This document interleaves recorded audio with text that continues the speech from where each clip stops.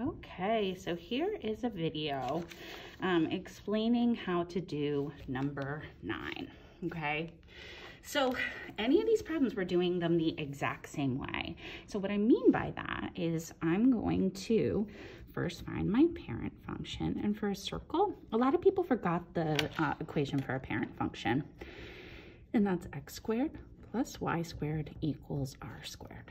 And so I need to know how it moved and how the radius changed. So on the graph, what I'm gonna do is I am going to find my middle, and I'm gonna find about my middle. Really, you're looking for the furthest out.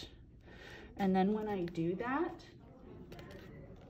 I see my center. But what I also see is a distance here, and that's my radius. So my radius in this case is 1, 2, 3, 4. Okay, so we've got part of it. Now we need to think about how to get back home.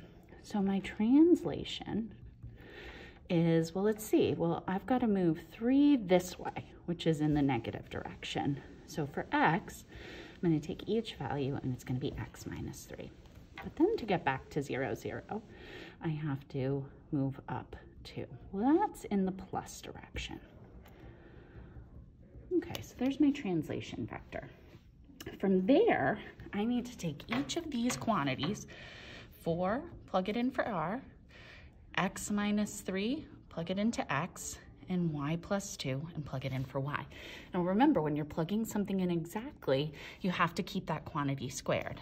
So I want all of x squared. It was all squared here. So now I'm gonna take quantity x minus 3 and square it. Not just taking the x plus the entire quantity of y and square it. And then instead of r, I'm going to write 4. Now when I look at this, I don't have to do any simplifying here. I can leave this just like this. It's a perfect answer. If I feel more comfortable writing that as x equals, or as 16, 4 squared is 16, that's okay.